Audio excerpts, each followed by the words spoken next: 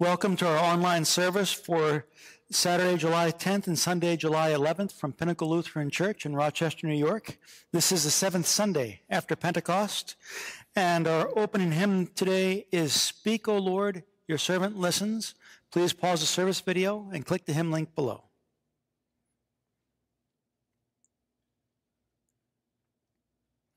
And we make our beginning today in the name of the Father, and the Son, and the Holy Spirit. Amen. Today's psalm has two parts. The first is a plea of the psalmist to God. The second is an announcement of God's promised salvation. We now use Psalm 85 as we confess our sin and also as we hear God's forgiveness for Jesus' sake. Lord, you are favorable to your land. You restored the fortunes of Jacob. You forgave the iniquity of your people. You covered all their sin. You withdrew all your wrath. You turned from your hot anger. Restore us again, O God of our salvation, and put away your indignation toward us. Will you be angry with us forever? Will you prolong your anger to all generations?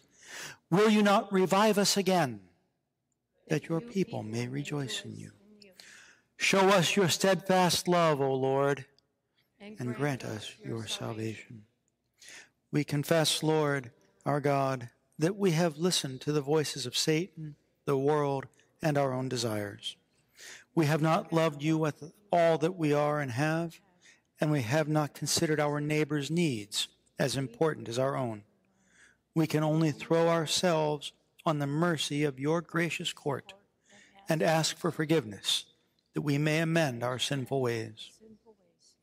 Let me hear what God the Lord will speak, for he will speak peace to his people, to his saints.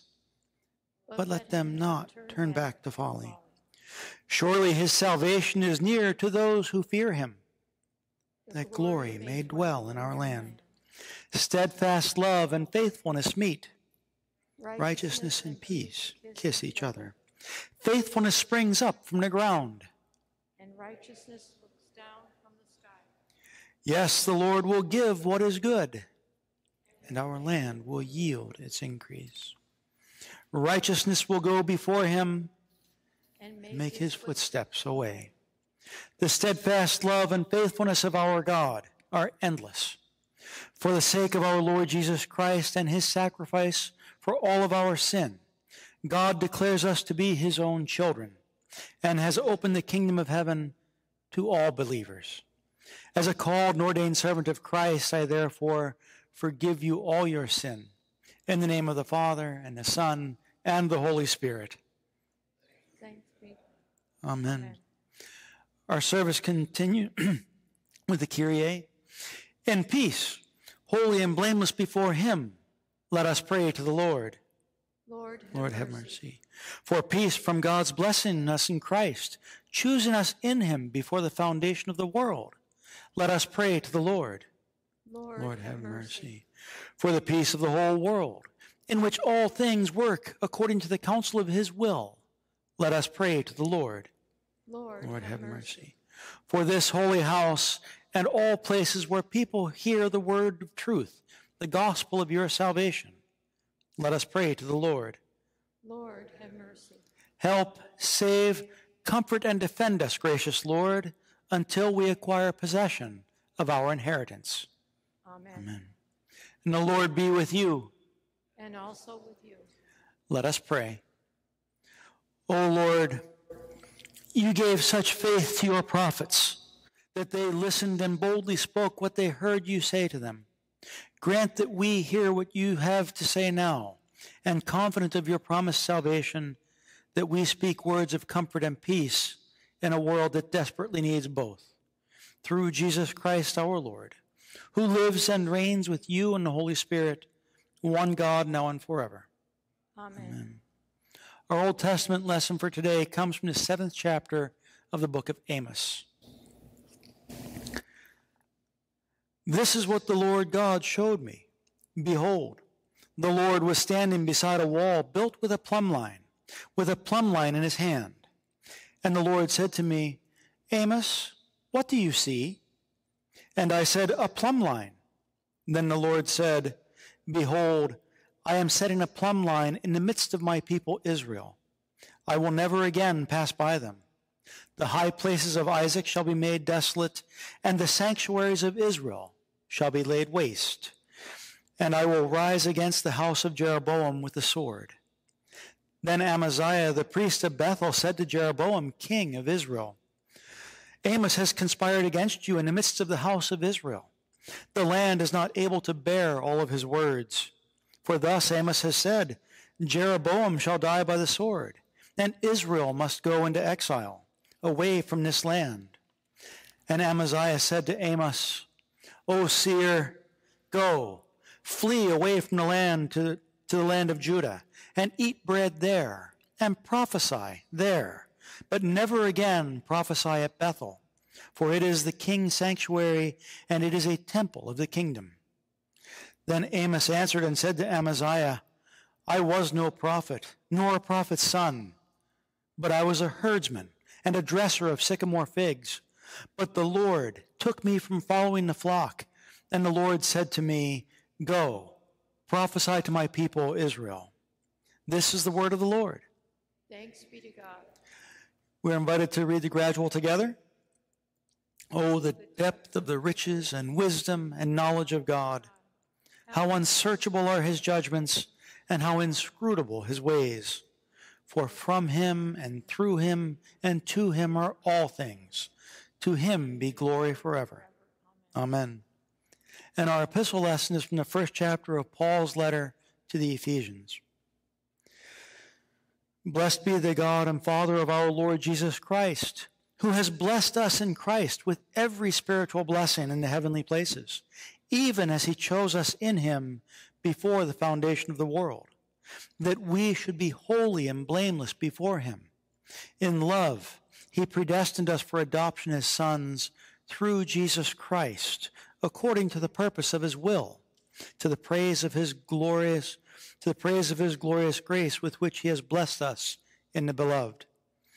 In him we have redemption through his blood, the forgiveness of our trespasses, according to the riches of his grace, which he lavished upon us in all wisdom and insight, making known to us the mystery of his will, according to his purpose, which he set forth in Christ as a plan for the fullness of time, to unite all things in him, things in heaven and things on earth. In him we have obtained an inheritance, having been predestined, according to the purpose of him who works all things according to the counsel of his will, so that we who were the first to hope in Christ might be to the praise of his glory. In him you also, when you heard the word of truth, the gospel of your salvation, and believed in him, were sealed with the promised Holy Spirit, who is the guarantee of our inheritance until we acquire possession of it, to the praise of his glory. This is the word of the Lord. Thanks be to God. And you're invited to read the Alleluia verse together. Alleluia! Blessed are those who are persecuted for righteousness' sake, for theirs is the kingdom of heaven. Alleluia. And the Holy Gospel according to St. Mark, the 6th chapter. And King Herod heard of it, for Jesus' name had become known. And some said, John the Baptist has been raised from the dead. That is why these miraculous powers are at work in him. But others said, he is Elijah. And others said, he is a prophet, like one of the prophets of old. But when Herod heard of it, he said, John, whom I beheaded, has been raised. For it was Herod who had sent and seized John and bound him in prison for the sake of Herodias, his brother Philip's wife, because he had married her. For John had been saying to Herod, it is not lawful for you to have your brother's wife. And Herodias had a grudge against him and wanted to put him to death, but she could not. For Herod feared John, knowing that he was a righteous and holy man, and he kept him safe. When he heard him, he was greatly perplexed, and yet he heard him gladly. But an opportunity came when Herod, on his birthday, gave a banquet for his nobles and military commanders and the leading men of Galilee. For when Herodias' daughter came in and danced, she pleased Herod and his guests. And the king said to the girl, Ask me for whatever you wish, and I will give it to you. And he vowed to her, Whatever you ask me, I will give you, up to half of my kingdom. And she went out and said to her mother, For what should I ask? And she said, The head of John the Baptist. And she came in immediately with haste to the king and asked, saying, I want you to give me at once the head of John the Baptist on a platter. And the king was exceedingly sorry, but because of his oaths and his guests, he did not want to break his word to her. And immediately the king sent to an executioner with orders to bring John's head. He went and beheaded him in prison, and brought his head on a platter and gave it to the girl, and the girl gave it to her mother.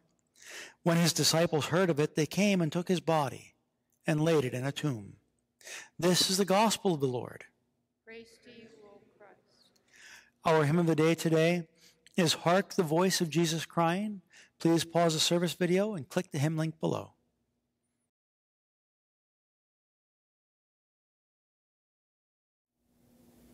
Grace, mercy, and peace from God our Father and from our Lord and our Savior, Jesus Christ. Amen.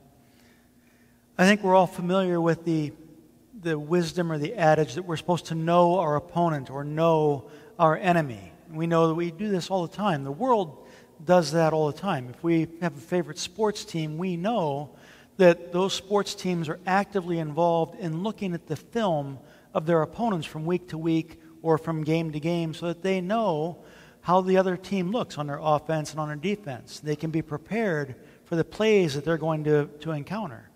A chess master, likewise, is going to study the games of another chess master before he goes and plays so that, again, he knows the strategies that the other person would use. And, of course, in the business world, we know that our corporations spy on each other and they pay for insider information so that they can know better what their opponents are doing in the marketplace that they might gain a competitive edge. And in a much more serious manner, we should know as Christians our enemy. How well do we know our ultimate enemy, the old evil foe, the devil, the ruler of this world? What is his agenda? Are we familiar with the ways that he works? Are we familiar with his strategies, with his tactics? Are we prepared to meet him or his minions in the world? Now, we know that the devil certainly seeks all manner of violence and wickedness, and of course, the more of that there is, probably the happier Satan is. But that's not the whole thing. Really, at the root of everything, Satan is after unbelief, because it's not the wickedness and the evil that's going to condemn the world, but it is the faithlessness, the fact that he could draw people away from faith, that ultimately is what condemns. And so we know that the devil wants to keep unbelievers in their unbelief so that they have no hope of salvation. And we know that he wants to take us as believers and draw us away from the promise of God, entice us away from our Lord and Savior, from faith to unbelief. But then what do we know of the Holy Spirit? What does the Holy Spirit want? Well, the Holy Spirit, of course, wants just the opposite. He wants to sustain faith in our hearts. The Holy Spirit wants to tighten the bonds between us and our Savior. And how does the Holy Spirit go about doing that? Well, he does that by the means of the Word of God. Through the law, he convicts us, he confronts us with our sins and the things that need to change. And through the promises fulfilled in Christ, the gospel, the Holy Spirit creates faith in us, he sustains faith in us, and he gives us the joy that we have in our salvation. And so the entire battle really hinges on the Word of God. The devil's goal is to prevent sinners from hearing the Word of God, which is how he keeps them from gaining faith. And the Holy Spirit, of course, works through the Word of God to create and sustain faith. So it's been this way from the moment that we fell, all the way back in the Garden of Eden. If you remember what the original temptation was in the Garden of Eden, back in Genesis 3, the serpent said to Eve, "Did God really say?"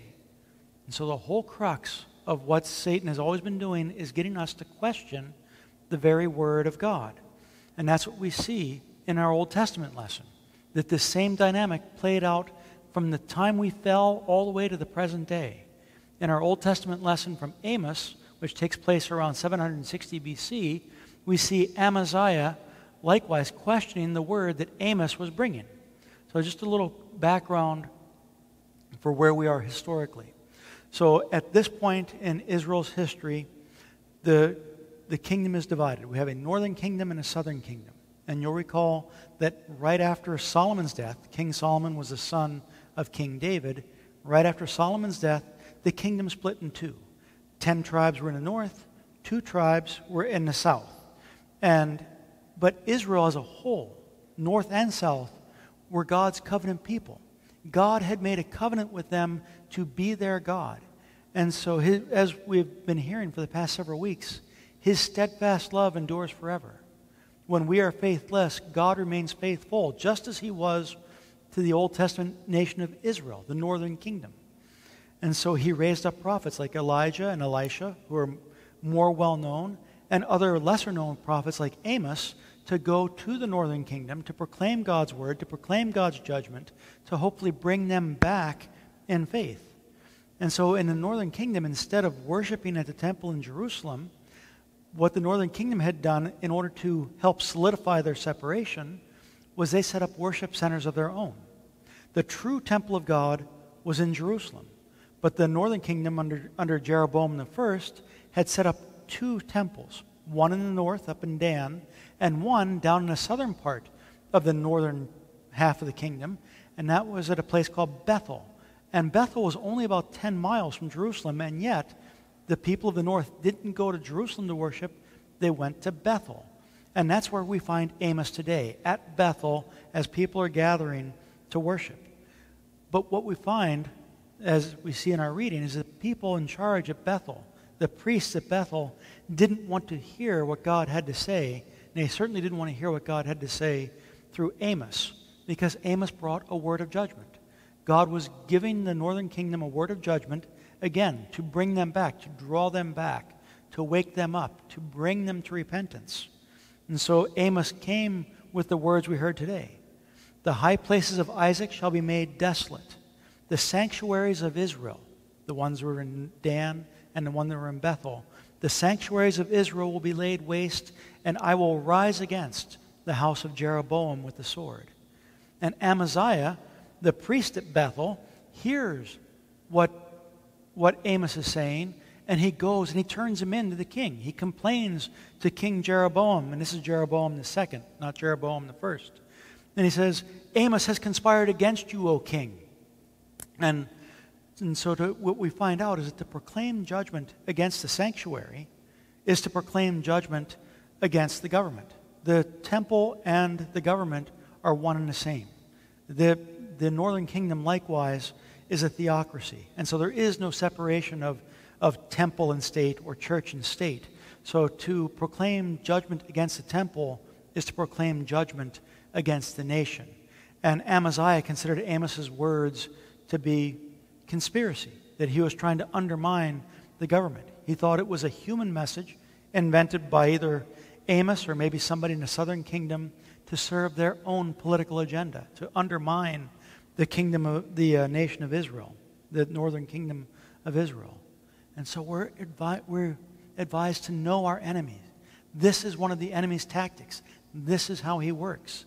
The evil foe tries to prevent sinners like us from hearing the life-giving word of God. And he does it by leading people like Amaziah in our reading to discount or trivialize, ignore, or dismiss the authoritative word of God. And they just dismiss it as simple human speech or a matter of opinion. So Amos repeatedly, if you look at the text in Amos, repeatedly says, "Thus saith the Lord." This is what God is saying. And yet the opponents essentially were saying, no, that's what you're saying. This is your opinion. And then Amaziah goes and tries to pressure Amos, if you remember in our reading, to leave. Suddenly he feigned concern for Amos and his welfare. And he pleads with him to go back to his home in Tekoa, which is down in the southern kingdom. And he says, "O seer, go flee. Flee away from the land to the land of Judah." And so Amaziah was now pretending to be Amos's friend, even though he was the one who had turned Amos in to the king in the first place. He's feigning concern, and that's another ploy of the devil. He's cunning. He is deceitful. He's conniving. If he can find any advantage in how he can approach, he will use any means at his disposal to achieve his ends. The kingdom of darkness doesn't want us to hear God's word. Didn't want us to hear God's word in the Garden of Eden. Didn't want us to hear God's word in the time of Amos and the northern and southern kingdoms. Doesn't want us to hear the word of God today. It leads people to discount the word of God as only self-serving sort of religious talk. The world thinks of religious people of religion as being something for those who are feeble of mind, and used as a tool to enrich the people who are preaching. The world says, don't impose your religion on me, keep it to yourself. And we hear that increasingly in our day in America. Don't preach to me, keep your thoughts to yourself, keep your religion to yourself. If you want to believe, that's fine, but you can do it behind closed doors. Your opinion isn't welcome in the public square. But in all honesty, how ready are we to hear the Word of God? How often do we avail ourselves of the Word of God? Do we truly want to hear what God has to say? Think of all the things, even in our lives as Christians, that get in the way of truly hearing, truly absorbing, truly digesting the Word of God. And life is busy. I know every generation has probably said that, but it always feels like life gets busier and busier as the years go by. We're swamped with daily duties and activities, kids' activities, family activities, you name it. There's always something vying for our attention. So many other voices in the world that are also clamoring for our attention, whether you're you're watching the TV, you're on a computer, you've got your cell phone, we're connected to the internet, and all we have are voices, a cacophony of voices, drawing our attention. Know your enemy. Know your enemy. He wants to prevent you from hearing the life-giving Word of God by drowning it out in a sea of other voices, so that all you end up doing is listening to yourself. You can't trust what you're hearing out there, so I'm just going to trust what I believe on my own. But my brothers and sisters, God will not be silenced. He is the God who speaks. He is a God who's very near to us, not a God who is far away, but very near, who wants to be in relationship with His children. He doesn't hide in secrecy. The true God speaks, as we see throughout Scripture. We see God always coming to initiate the relationship with His fallen creation. We see it all the way back in Genesis and all the way through Revelation. The true God speaks in our language, in human languages, so that He can be heard and He can be understood. He reveals His will in clear human language because it is through that word that the Holy Spirit leads sinners to recognize their sin and repent. And that's why God called Amos in our Old Testament lesson today, so that ancient Israel would hear the word of the Lord, would see their sin, would repent, would turn away from their evil, and would return back to the Lord. But we know, from our vantage point, these many years later, we know the end from the beginning. We know that Israel didn't listen to Amos or to any of the other preachers that God sent to Israel to bring them back. And so ultimately, as Israel finally rejects God, He raises up the ancient Assyrian Empire, who destroyed the northern kingdom. That happened in 722 BC. And unfortunately for the southern kingdom, down in Judah where Jerusalem was, they didn't learn their sister's lesson. And so a scant century later, God has to raise up the Babylonians, who then take the southern kingdom into captivity, destroy the city of Jerusalem, and destroy the temple. But that's not the end of the story. That's never the end of the story. God's message doesn't end with judgment. God's message doesn't end with revenge. God's message ends with promise. God spoke promise through all of the prophets in the Old Testament. Yes, they had a hard message. Yes, it's difficult to hear when the judgment is being turned against you. But there was also words of promise, and Amos is no exception. The sure and certain promise that one day God was going to reverse that judgment, that God is going to restore Israel. Later in Amos, God promised that He would raise up another king, like King David, in that Davidic line, that they would be renewed through this greater Davidic king who would restore the people of Israel. And further, he says he was going to include the Gentiles in this future kingdom. So that they who, remember, the Gentiles were not part of the Old Testament covenant. God didn't make a covenant with those who were not Jewish. The Gentiles were separated from the nation of Israel. Israel is the one who are God's children. And yet God made a promise that he was going to extend the kingdom to include the Gentiles so that the entire world would be God's children. It would all be God's own people. And in the fullness of time, that promise was realized in our Lord and Savior Jesus Christ. He is the new and greater David. Jesus also came as a new and greater prophet, like the prophets of the Old Testament, but greater. And like the prophets of the Old Testament, our Lord was rejected, just as they were rejected. But his rejection, his death, is our salvation. God, our Heavenly Father, laid on him the iniquity, the sin of all of us. He suffered in our place on the cross, and he died a sinner's death so that we might be forgiven. But then God raised him up on that first Easter, 3 days later, just as he had promised through Amos. We get a little glimpse of the resurrection in here. In Amos 9:11, in our reading, the Lord says, I will raise up the booth of David. And so God was saying he was going to raise up that Davidic line.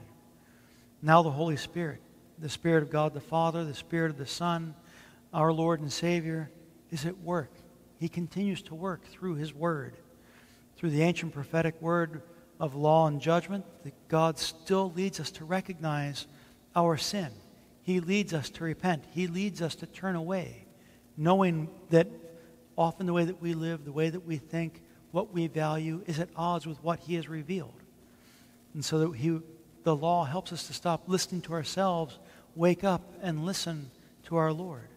And then through that word of promise, through the gospel, he creates and sustains faith. He transforms our lives. Through our baptism, he has put his name upon us, and now we know that we belong to him, adopted as his children. And furthermore, he promises that one day we will inherit the new and greater promised land, the holy city, New Jerusalem, the new creation, and we'll receive that as our inheritance in Christ.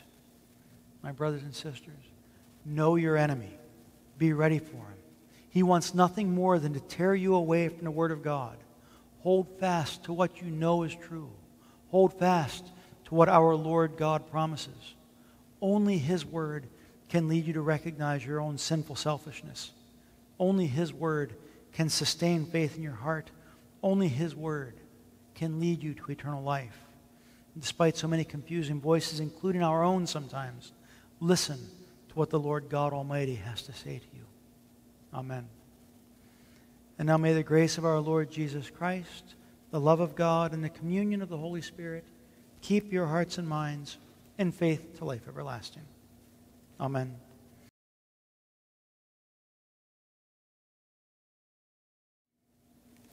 Our service continues today with the Creed.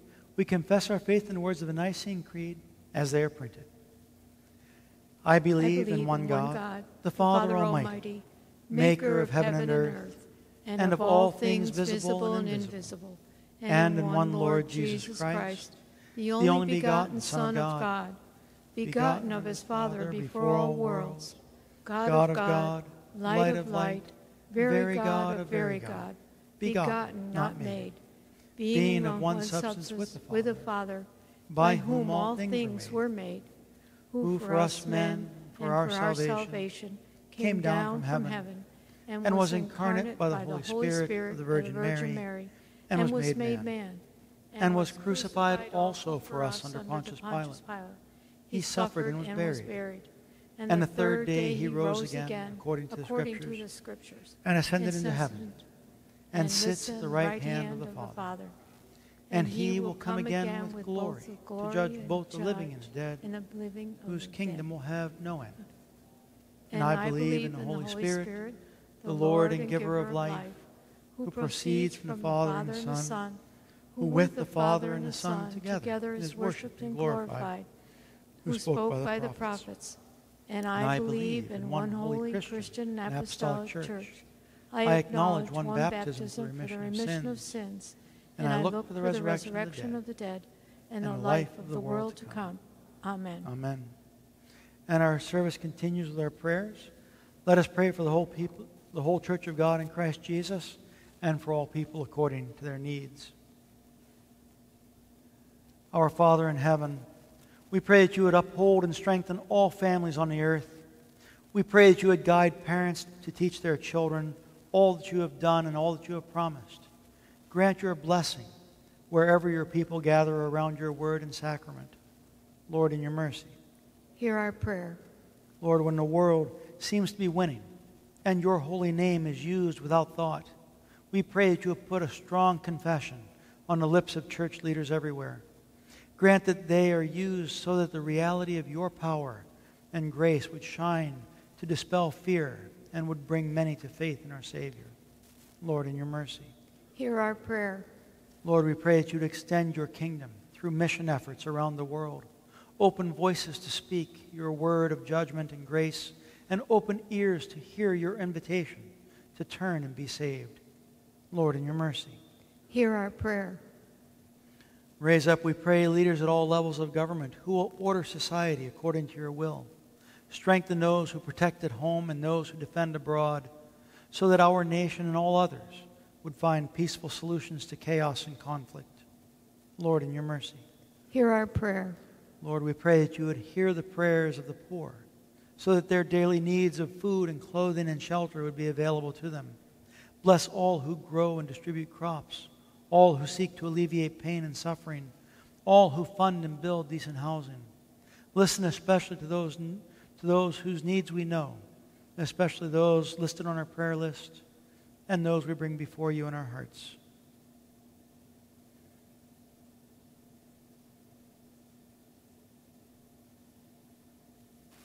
Give them the healing, comfort, and hope that fits your gracious plans for them. Lord, in your mercy, hear our prayer. Into your hands we commend ourselves and all for whom we pray, trusting in your grace for the sake of your Son, Jesus Christ, our Lord. Amen. Amen. Lord, remember us in your kingdom and teach us to pray. Our Father, who art in heaven, hallowed be thy name. Thy kingdom come, thy will be done, on earth as it is in heaven. Give us this day our daily bread, and forgive us our trespasses, as we forgive those who trespass against us. And lead us not into temptation, but deliver us from evil. For thine is the kingdom, the power, and the glory, forever. Amen. Amen. O God, your almighty power is made known chiefly in showing mercy. Grant us the fullness of your grace, that we may be called to repentance and made partakers of your heavenly treasures. Through your Son, Jesus Christ our Lord, who lives and reigns with you in the Holy Spirit, one God, now and forever. Amen. And now may the Lord bless you and keep you. The Lord make his face shine upon you and be gracious unto you.